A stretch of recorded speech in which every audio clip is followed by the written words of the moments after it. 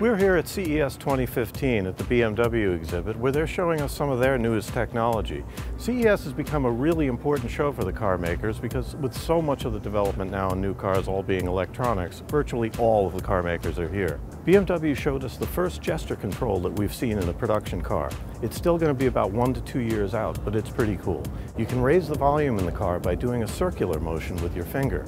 Another thing you can do with it is either accept or reject a phone call. It's going to enable people to be able to use these complex infotainment systems without taking their eyes off the road.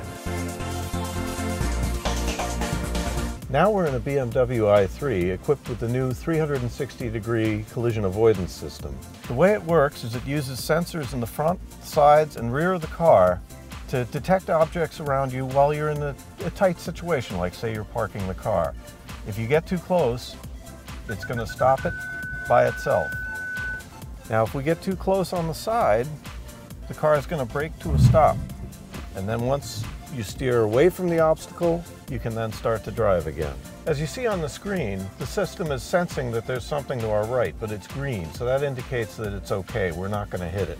As we get closer, however, it's going to switch to a yellow warning and then ultimately turn red and stop the car. This technology is also a ways off. We're probably not going to see this till around 2020. So BMW showed us their self-parking car, which is called Bmw Active Assist. You just get out of the car, you press a button either on a smartwatch or on your smartphone, and the car goes off and finds itself a parking space in a multi-story parking garage. You don't even have to go along for the ride. It can navigate around things, it'll find an empty spot, it'll park, and then when you want to leave, when you get back, you press another button either on the watch or on your phone, and the car comes back and picks you up. Now the way it works is using laser scanners. It's got one mounted on the front of the car, one on each side, and one in the back. And those are getting a view of what is all around the car and telling it which way it needs to go. And this is another step in the road to the self-driving car. We won't see this technology, BMW says, till around 2020, but it's coming. For in-depth CES coverage and our complete ratings, check out more at consumerreports.org.